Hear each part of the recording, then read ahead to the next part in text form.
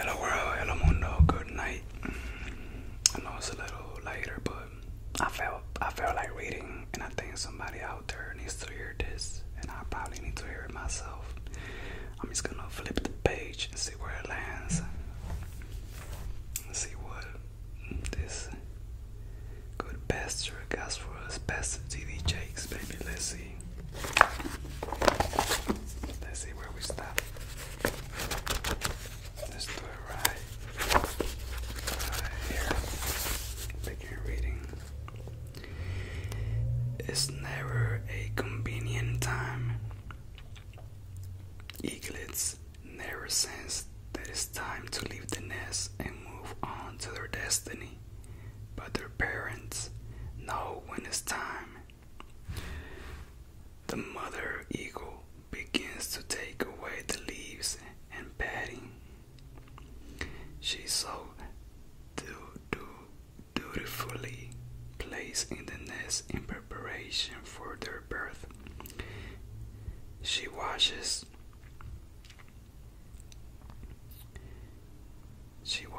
them as they hatch and grow. Left to its own devices, an eagle might never leave the nest, instead remaining content to let mom keep bringing food. But the mother knows when the time is near. The process of eagles learning to fly is not nearly as detached as some may think. While the eaglet learns to take steps and flap its wings in preparation for that first flight, the parents are rarely far away. They may even watch as their eaglets practice flapping their wings and testing the branch on which they are perched. The eaglets are getting ready while their parents watch. Like the eaglets, God does not trust you out of your comfort zone and turn away. Even as you test your strength and try to navigate your way to where you have never been, God is still near, watching you. Watching so you will not fall. Maybe you feel it's not time for change in your life.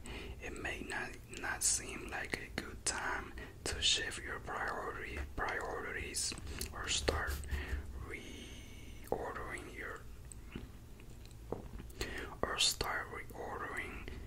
life plans. It may not be the right time to change jobs, to go back to school, to move to a new city, to break away from an unhealthy relationship, or to change your spending habits. That's when God begins steering the nest and initiating disruption so you will get moving. Think about the major changes that have come into your life. Did any of them happen at a convenient time? When you understand that your timing and God's timing are different, you are in better position to accept life's inconveniences. Bankruptcy may be the ordering you need to establish sound.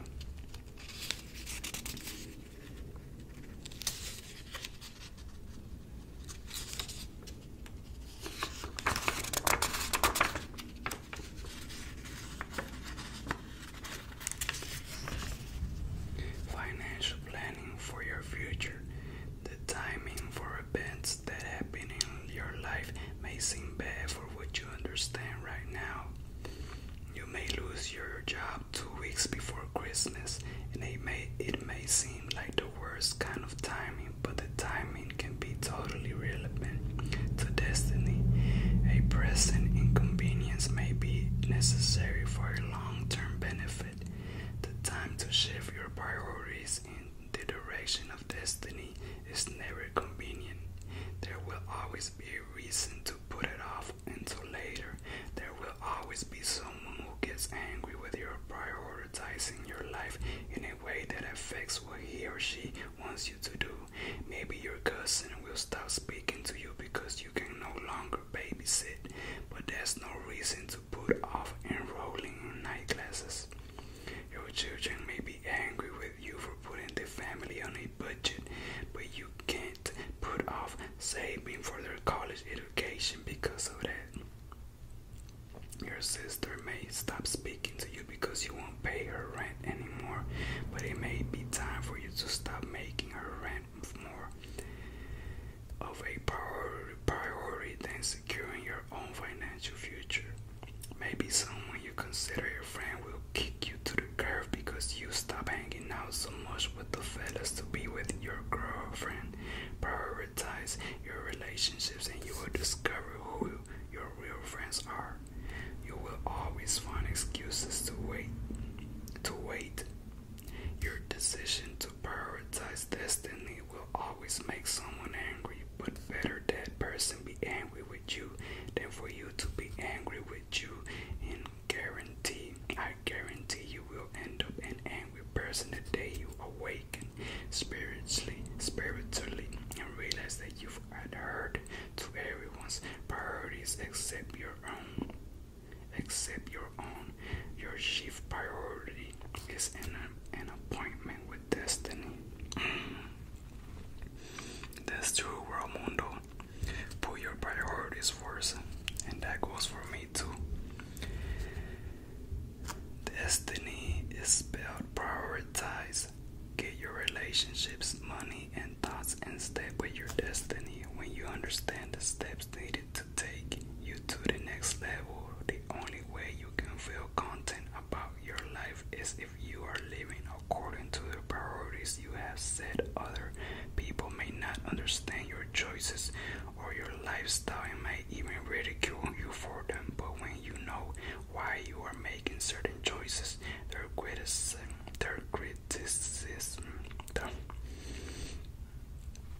criticism doesn't matter. The haters don't matter. Your happiness will come from setting the priorities you need for the vision you have locked into.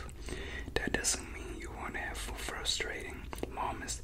That doesn't mean you won't want to give up sometimes. It means that when your life is prioritized in a way that makes sense for you to reach destiny, you experience destiny satisfaction and true contentment, while other people are seeking satisfaction through things.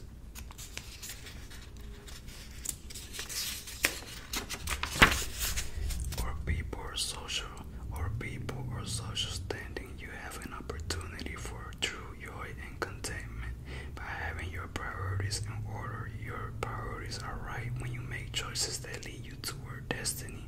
So what if your cell phone still flips open and doesn't have a touch screen? So what if date night consists of a frozen pizza and $2 DVD from a vending machine? So what if the bottoms of your shoes are not red and you don't have a handbag with someone's name on it? So what if you don't wear a suit and tie to work?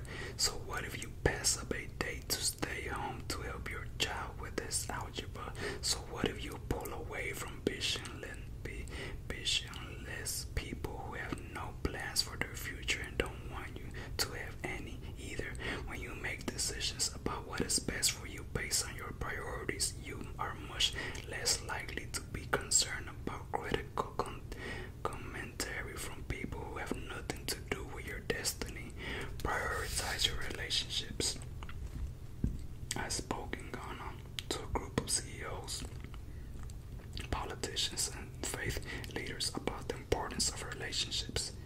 Anyone who understands business knows that the ability to build and maintain relationships with clients, customers, staff, and other companies is prerequisite.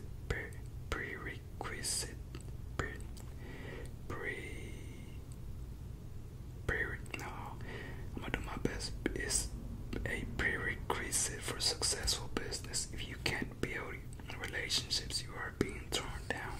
Build relationships takes time that people often aren't willing to devote, partly because time is limited resources for us all.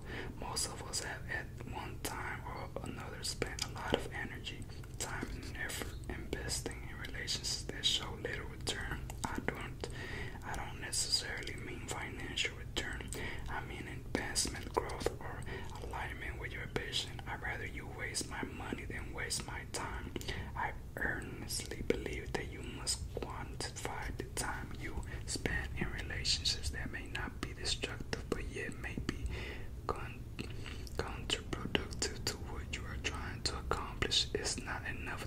invest money into your destiny if you waste time. The true barometer to help you evaluate the relationship to invest in must certain of this significant question: how does this person fit into my destiny and purpose? If you would approach your time with the same sense of fiduciary duty as your money, you would see a far greater return. People who are truly engaged want to know, where do I fit in your life and destiny? And to that question can be answered: good people will leave you because they can't live in the clutter of your indecisiveness. To maximize the years you have left, clear the clutter. Priorities can require us to find new friends and associates. Be selective and determine your associations. Carefully prioritize the persons with whom you will spend time and know why they are in your life. Your old buddy from junior high may not be the best person for you to associate with. You may be from the hood and try to prove that you haven't forgotten where you came from. Old acquaintances may even accuse you of forgetting where you came from. Staying in touch with the old gang from the hood is not a requirement for destiny, and you don't have to prove yourself to anyone. Sometimes you simply have to break away from unhealthy people and relationships. When ex-offenders are placed on parole and probation, very often there are stipulations regarding persons they may spend time with to reduce the likelihood of a repeat offense. The first thing to do in deciding what stays in your life and what goes is to determine what nourishes you and strengthens you. While it is nice to be philanthropic, many are trying to help with while they are not capable of standing strong themselves. If you've been off track and lost time, missed moments, and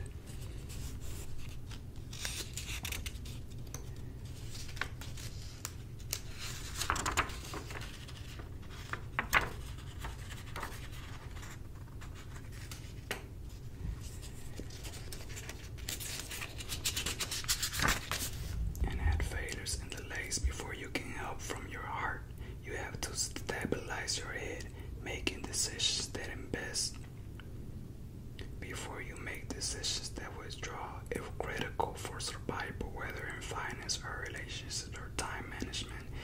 And ultimately, we want to be successful so that we can make a difference in the lives of others. But before you can be successful, you have to be a survivor. To move from a survival to success, we must begin by investing in what invests in us.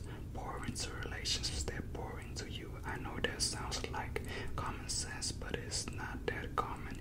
You got to have somebody who can feed you, so you can feed somebody else. Many people feed others who can't feed them, while they completely fail to nourish those who really desire to feed them. When Deuteronomy 25:4 says, "Don't muzzle the mouth of the ox that dreads the grain." It simply means feed what is feeding you. If you're feeding people who can't feed you, it's only a matter of time before that constant feeding will begin to drain you. Don't keep feeding the same people for years and years. Be intentional about the people you are connected to. If you are to live as a child of destiny, you will interact with three basic types of people. The first and most important type of person you will encounter is a confidant. You will have very few of them in your lifetime. In fact, if you find two or three in your entire lifetime, you are tremendously blessed. Confidants are the people who love you unconditionally. They are into you. They have your back. Whether you're up or down, they are with you for the long haul. If you get in trouble, they won't abandon you. Confidence will come get you out of jail. They'll pull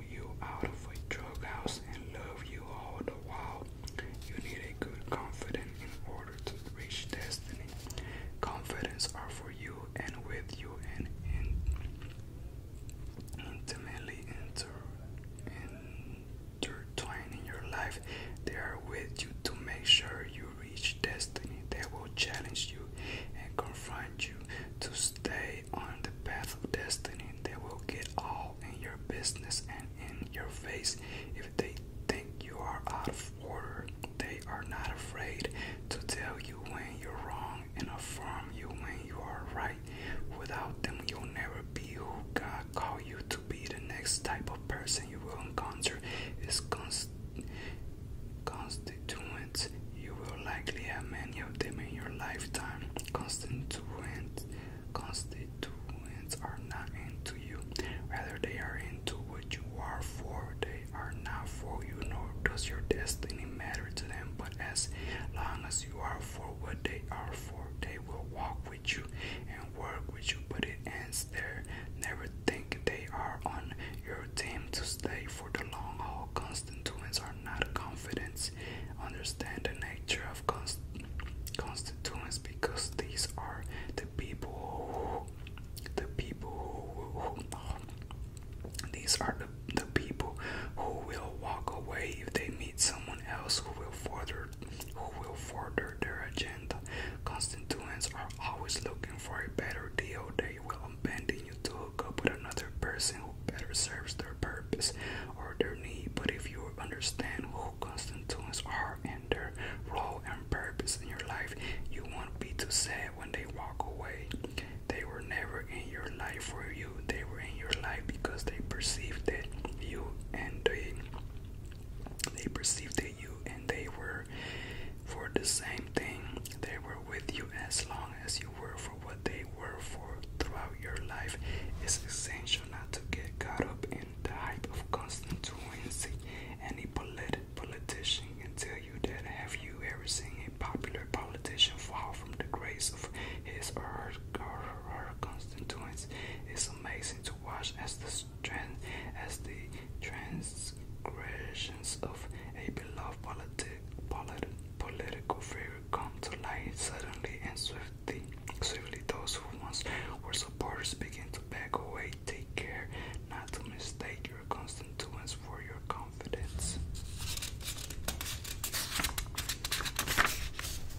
Particularly at times when you are broken, constituents will fool you, because after you've fallen in love with them, they will break your heart as they abandon you to connect with someone else who is for what they are for. The last people of group you will encounter is comrades. They are not for you, nor are they for what you are for. They are against what you are against. Comrades make strange bedfellows. They will team up with you not so you can reach your destiny, but to fight a common enemy. Don't be fooled or confused by the close connection. They will only be with you until the victory happens. Comrades are like scaffoldings. They come into your life to fulfill a purpose. They give you support for a time, but that time will only last as long as the common enemy lasts. When the purpose is complete, this scaffolding is removed, but that doesn't upset. But don't be upset when the scaffolding is taken away, because the building is still standing. Prioritize your associations with confidence. Constituents and comrades expect the constituents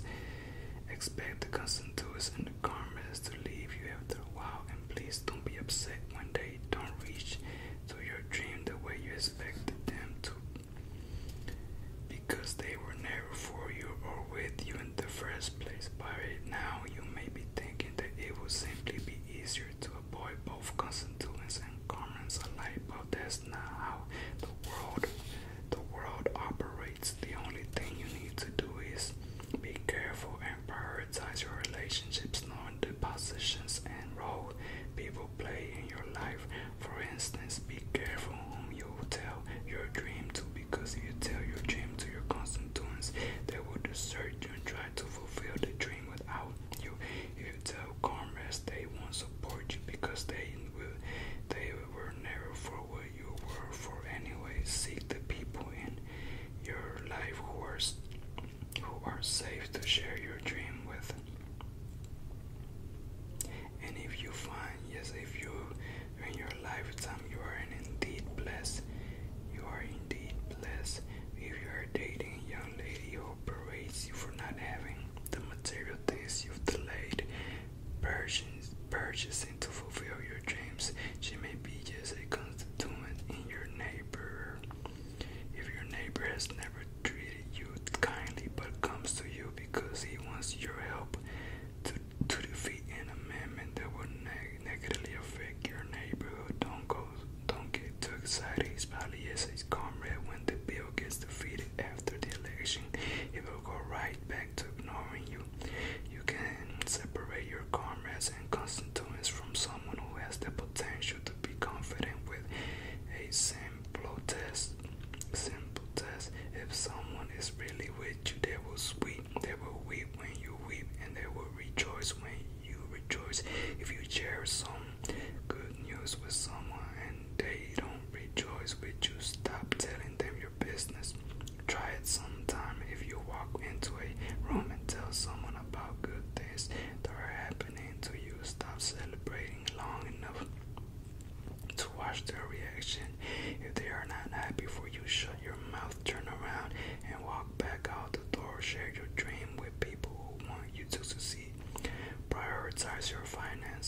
journey to destiny includes every part of your life, especially your finances. Financial advisors will tell you they can look at your bank statement, know where your priorities lie.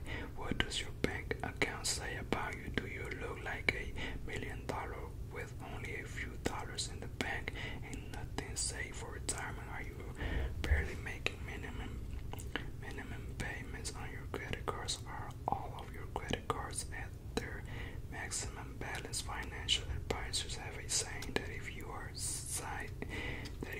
sitting on your assets, your priorities are all wrong. In other words, if all of your discretionary income is spent on expensive clothes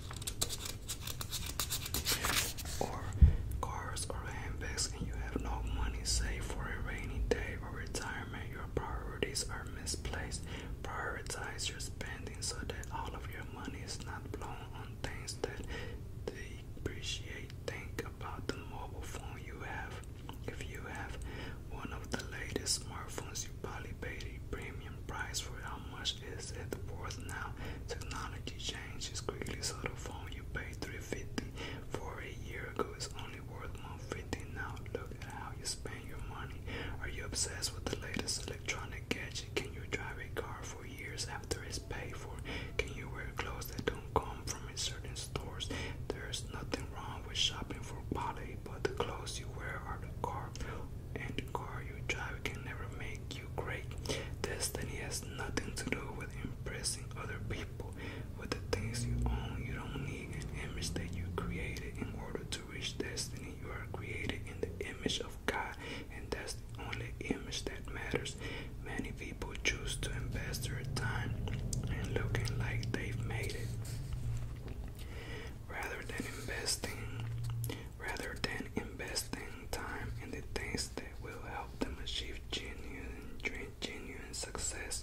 They invest in the depreciating assets so that they can keep up with the Joneses, only to find their house repossessed. It is more important to have the latest luxury car or to send your child or your children to college. Prioritize your spending so you can be free to travel a road of destiny.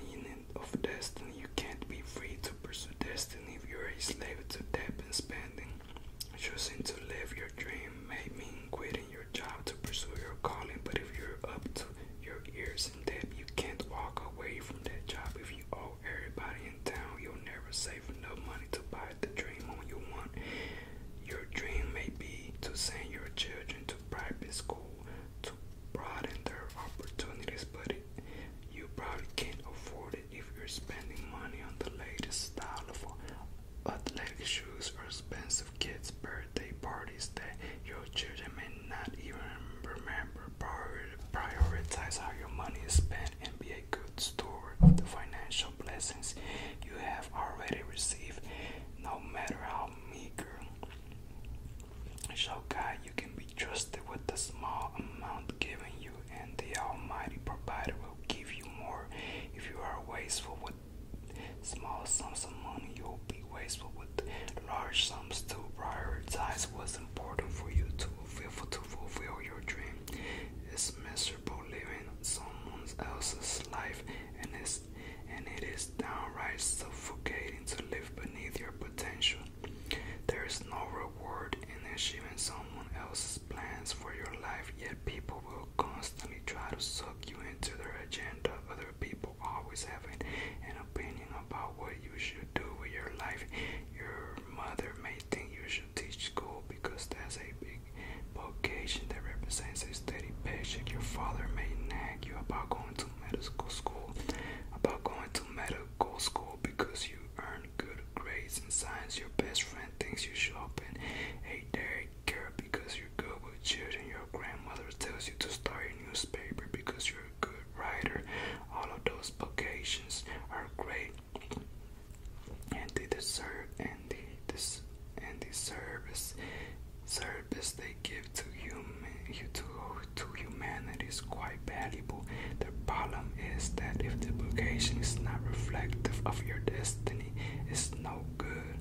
Believe it or not, some have never been allowed to prioritize their own lives. There's a son who longs to school, but because his parents are both PhDs, they use parental pressure to steer him to a vocation that is more palatable to them. There's a daughter who loves cars and dreams of being a master mechanic, but